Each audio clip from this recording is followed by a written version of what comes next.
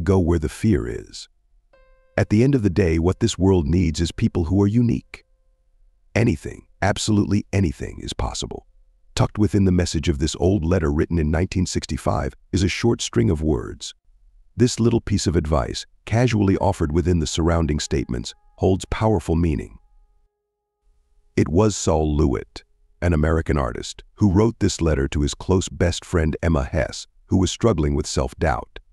In the letter, he urged her to stop worrying and doubting. He advised her simply stop it, take action.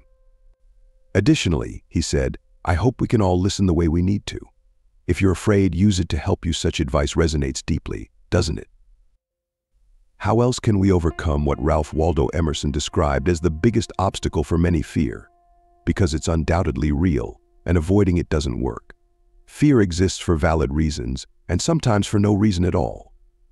So it's important to use fear to help you grow, rather than letting it stop you. Should we wait passively, hoping for opportunities to come to us? Or should we boldly approach those opportunities, even if we're scared of what might happen? Do we dare to face our fears? Fear is often misunderstood. While some say to fear nothing, in reality, it's not that simple. Fear usually gives us two choices: run away or move forward. Our inner voices often tell us we're not good enough, you can't talk in front of people. They're all judging you. You're not as good as them. You're not qualified for that job. Someone else will get it. You're not a leader. Yes, we should face our fears. Why?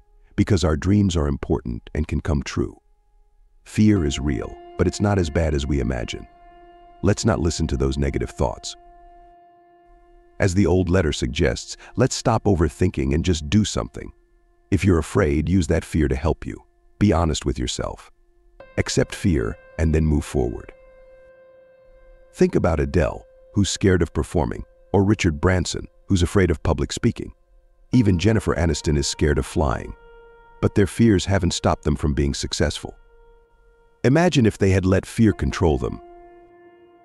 What if you focused on the advice from that 1965 letter for your next steps?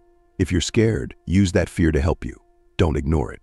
Embrace it, question it, and then move forward. You can do it. This story will help you understand how to overcome fear with bestsolution.so. Let's dive into the story. Once upon a time, in a charming hamlet nestled in the heart of a lush valley, there dwelled a youthful and curious lad named Taki.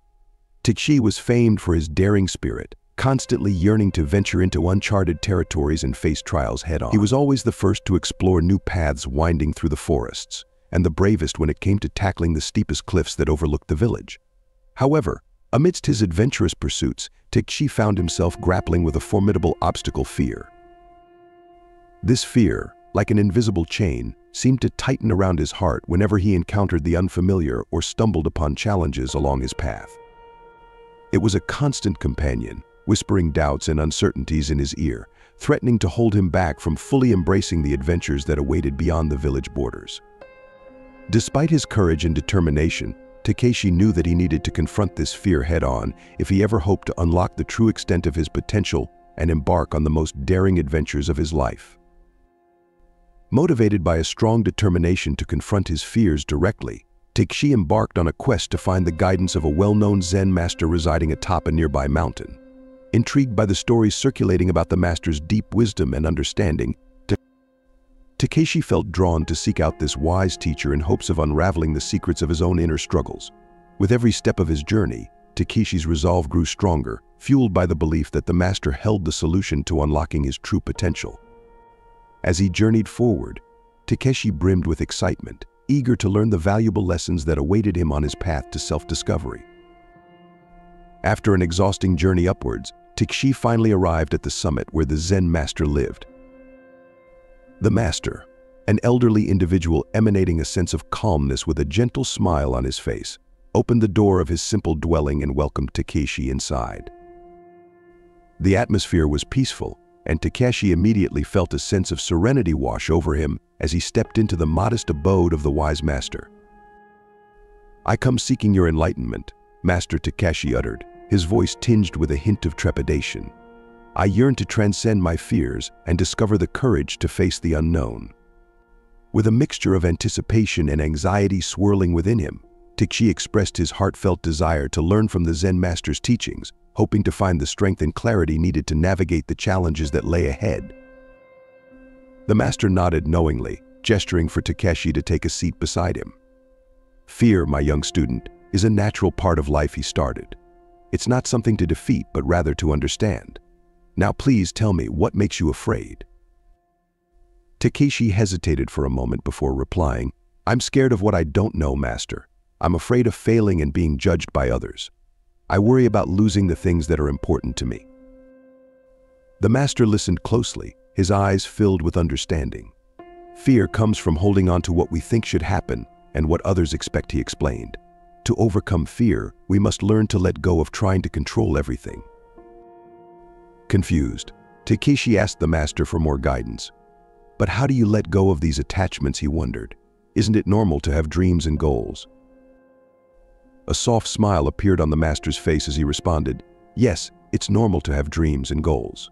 But it's holding on to them too tightly that makes us afraid. When we let go of our strong desires, we free ourselves from fear's grasp." Takeshi thought deeply about the master's words, slowly understanding their deep meaning. "So Master," Takeshi asked, "how do you actually let go?" The master's eyes shone with wisdom. "Letting go requires trust, my dear student," he said. "Trust yourself, trust life's path, and trust that everything happens as it should. Embrace the here and now and go with life's flow." As Takeshi absorbed the master's lessons, he felt a newfound clarity and determination rising within him. He realized that overcoming fear wasn't about fighting it, but rather about accepting it and finding inner strength. The tale teaches us that fear, though inevitable, shouldn't act as a barrier to our ambitions or exploration of new possibilities. Rather than engaging in a futile struggle against fear, it's more fruitful to delve into its roots and transcend its influence. By releasing our tight grip on specific outcomes and cultivating trust in our abilities and the natural course of life, we empower ourselves to confront our fears head-on and stride boldly into the unknown, fueled by our inner conviction. Confronting our fears unlocks dormant talents and strengths we never knew we possessed. It initiates a transformative journey where we explore the depths of our being, unraveling layers of self-awareness and understanding. As we navigate through the challenges fear presents, we learn valuable lessons about resilience, courage, and perseverance. Each step forward brings us closer to realizing our full potential and embracing the boundless opportunities that await us on our path of growth and self-realization. Please consider liking and subscribing to our channel Story Path for more mindful content. Thank you for joining us on this path towards inner harmony. Remember to hit the like button and subscribe for more thought-provoking content ahead, and please share to one you love in your life.